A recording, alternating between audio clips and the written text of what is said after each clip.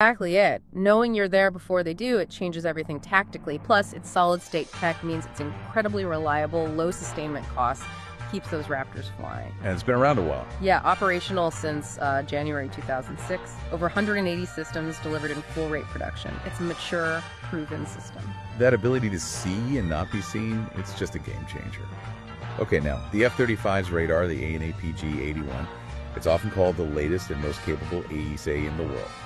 What makes it stand out? Well, the APG-81, it really is the heart of the F-35's entire sensor suite. It's incredibly advanced. It provides very long-range active and passive modes, both air-to-air and air-to-ground. Passive modes, too, so it can listen without transmitting.